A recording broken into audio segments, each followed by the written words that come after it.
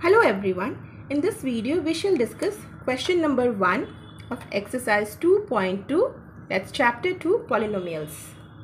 Find the value of the polynomial 5x minus 4x squared plus 3 at x equals to 0, x equals to minus 1, x equals to 2. So in this question all you need to do is replace x by 0, x by minus 1 and x by 2, and then give the values for that. P of x equals to 5x minus 4x squared plus 3. We have just given a name, P of x equals to this. Now we will find out x equals to 0. So we will find P of 0, 5 into 0, 4, 0 squared plus 3.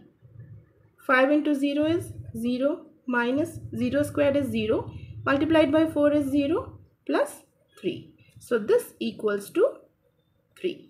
So P of 0 is 3. Next, x equals to minus 1. P of minus 1. So 5 into minus 1 minus 4 minus 1 squared plus 3. So this is equal to minus 5 minus 1 squared is 1. Minus 1 into minus 1 is 1. So that multiplied by 4 is 4 plus 3.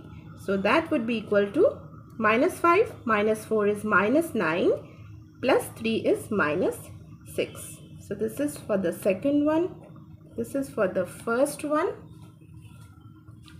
And the third one, so P of 2 is equal to 5 into 2 minus 4, 2 squared plus 3, 5 into 2, 10 minus 2 times 2 is 4. First we will solve this, okay. 2 into 2 is 4, 4 into 4 is 16 plus 3. 10 minus 16 is minus 6 plus 3, so that equals to 3. Sorry, minus 3. That is for the third one. So it's 3, minus 6 and minus 3. So just substitute these numbers in place of x and you will get your solution. That's all for now. See you in the next video.